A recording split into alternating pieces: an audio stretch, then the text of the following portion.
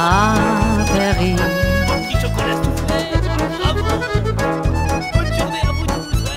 There once was a poodle in Paris. Of course, she called it Paris. This wonderful poodle from Paris was known as La Grande Fifi. She had her hair cut just so, tied with a purple bow, and every dog that she'd meet would bark and bow. For she danced the can-can every Saturday night at a club they call the Bow Wow.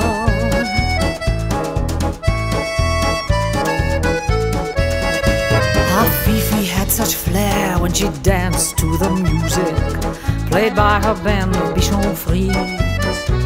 And the way she could prance in her can-can dance could bring a Dalmatian to its knees.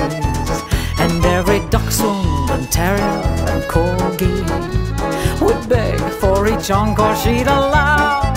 And every bouvier would fight to get a place Saturday night at a club they call the Bow Wow.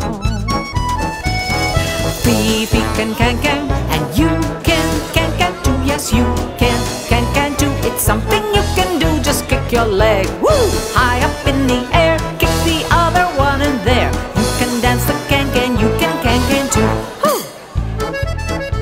Oh, that's very good. You dance very well.